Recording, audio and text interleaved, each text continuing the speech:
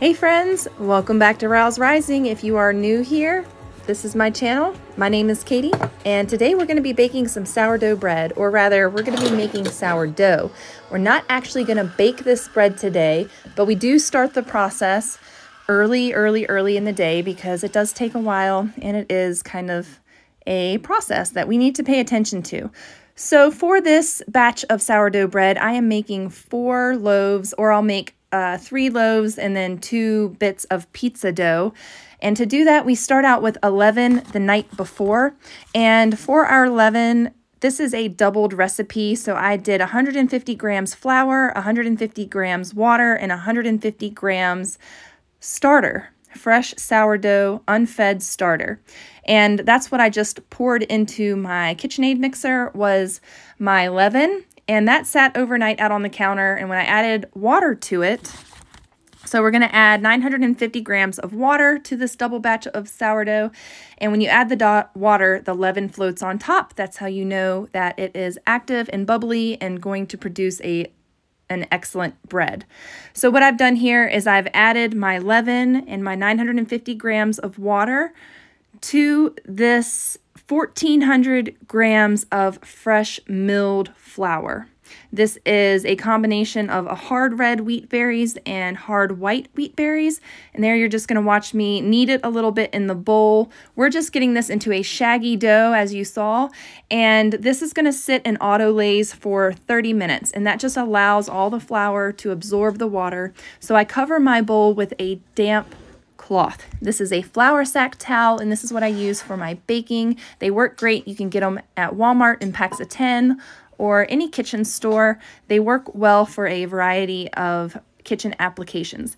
In the background there, I am measuring out about 2 tablespoons of salt, which is 40 grams, and 100 grams of water. So I'm going to mix that up until the salt dissolves while my dough autolazes in the background. And then once it has sat for 30 minutes, we're going to add the salt water to our dough. Now in this process, when we add the salt water, we're going to be squishing it into the dough. Some recipes call that you add all of the ingredients all at once, but years ago, about 7 years ago, when I learned how to make sourdough, this is how I learned to make it. And I haven't strayed from this recipe because it works for me. It's just what I know, and that's how I'm doing it. So when I add the salt water to this original mixing bowl, I use that salt water to kind of clean the sides, all the dried, the bits of sourdough that were dried on. I just use it to get it clean. I scrape the bowl nice and clean, and then I add this to a glass bowl. The reason why I add it to a glass bowl is so I can see what's going on with my sourdough. I can see the bubbles. I can see the fermentation between stretch and folds. And my glass bowl has a wide rim. I can get into it a lot easier and perform my stretch and folds better with a glass bowl. So the reason why I didn't transfer it before adding the salt water was just to get my KitchenAid bowl nice and clean. This helps a whole lot to remove any bits of dough. And then we proceed to squish and squeeze the salty water into the dough for the next few minutes. And if you are one to get your children involved, this is a great time to get them involved. They love to squish their fingers into the dough. It's a great sensory exercise. It's great for your hands to get you a nice little workout.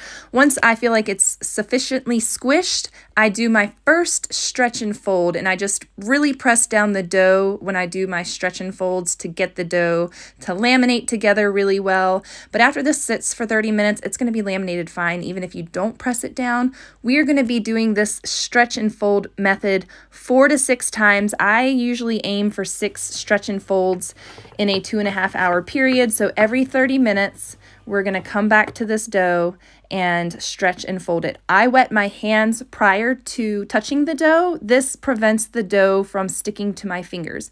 And you can see as I'm stretching the dough, it's breaking apart. It has not formed the gluten structure in the flour. So that is why we are stretching and folding it now, to create that gluten structure. Some people add whey to their bread, to their fresh milled grain, to give it that structure, that extra bit of gluten development. I now have fresh whey, and I'm going to be incorporating it into my bread recipes. At this time, I did not have it. And so this was my first time using fresh milled grain to make sourdough bread. I have been using it in my bread machine bread, but this is my first experience using it, and I'm gonna tell you, I love the way this dough felt. It was so nice and fluffy and pillowy. I did not perform a window pane test at the end of all of my stretch and folds, and I wish I would have. It could have used some more kneading and gluten development. Again, you can do things like add a spoonful of powdered whey to your flour to make it a bread flour. Because the fresh milled wheat doesn't have that same structure as a bread flour you would buy from the store, because it's just straight up fresh milled. So I go based off feel, as you heard me say earlier, and I'm going to show you what this bread dough looks like at this stage, and we're going to do this next stretch and fold and probably 1 to 2 more stretch and folds, but you can see there's lots of tiny bubbles in there as well as some big bubbles.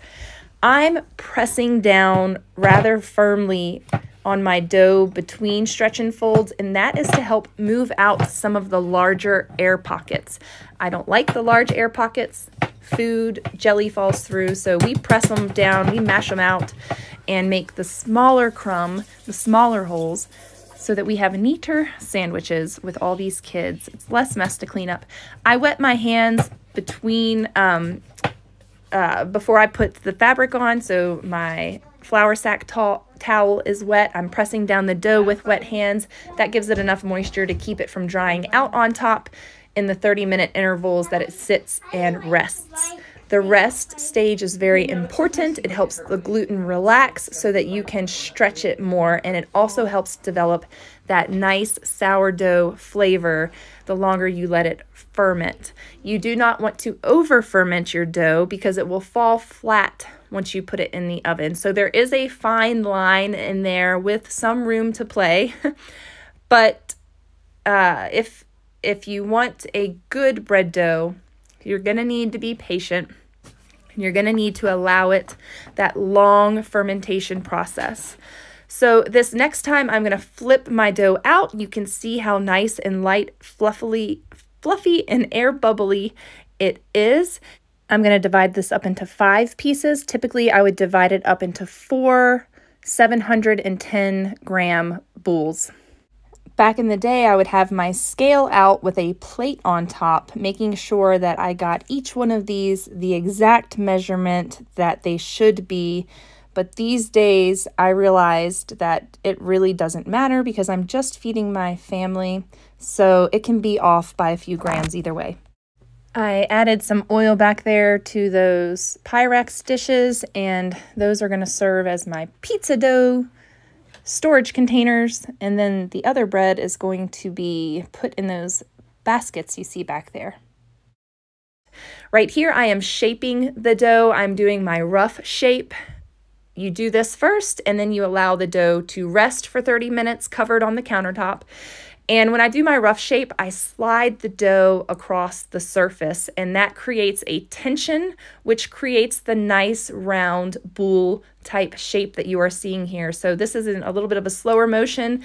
So you can see I'm holding firmly the back of the dough, and I'm allowing the dough to slide under itself as I drag it towards me to build that tension. I hope you can see well enough in this video. I know it's a sideways view, but some people often have questions about this. You can use your bench scraper to do this, or you can do like I'm doing it with my hands.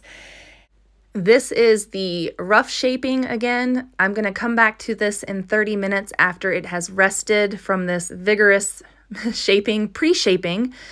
We are gonna come back to this and we are gonna do our final shaping.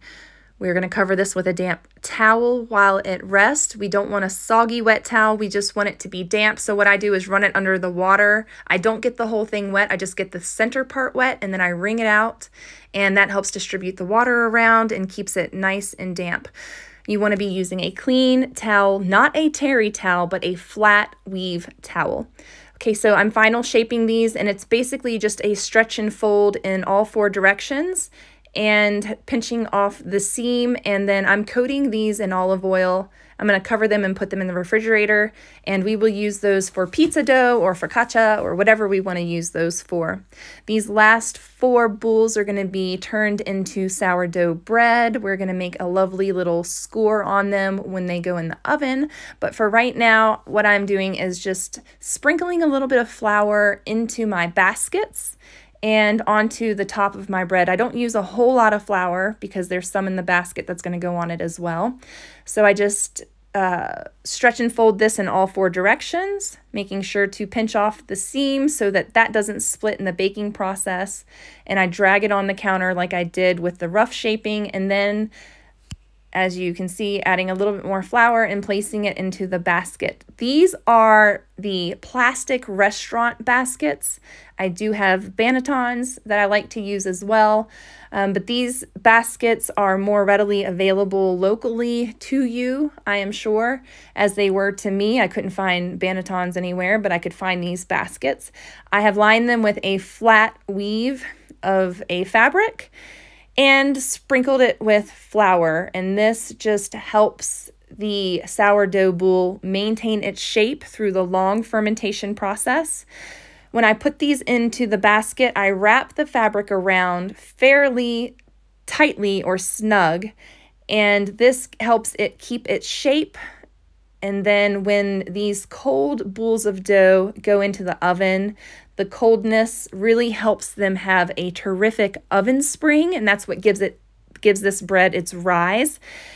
And this has worked best for me. I know some people just throw it into a basket. They don't wrap it tightly. They just cover it, and that works really well for them. For whatever reason, this is the method that works best for me, is wrapping it tightly. These will then go into plastic bags and then into the refrigerator, where they will rest overnight and for a few days possibly. Sometimes I bake the very next morning. Sometimes they sit in the refrigerator for a few days. So anywhere for 12 to 72 hours. 72 hours is pushing it. 3 days is pushing it. You want to get these in the oven in the next 24 hours, I would say. 24 to 48 hours. You can push it to 72. I've done the pizza dough even longer. I've left my pizza dough in the refrigerator for a week and still made pizza dough successfully with it. So right here you see me turning out the long fermented dough. It's been in the refrigerator. It's nice and firm. And I'm flipping it out onto parchment paper. The reason why I'm using parchment paper is because my enameled cast iron pan is all cracked and the enamel is flaking now. So this prevents the enamel from going into the bread. And it's just easier to transport my boules. I just lift them up in the paper. They don't stick to my hands or anything, and I just throw them into the preheated cast iron pots that are in my oven. So my oven is preheating right now to 500 degrees while I score these. Small, not deep scores will make your pretty design, and then you want one major deep score in your bread that is deeper so that it can form that lovely ear that we can get on our sourdough bread. So you'll see my small little cuts are just little nicks in the top of the bread to give it that design, and then I do one major score.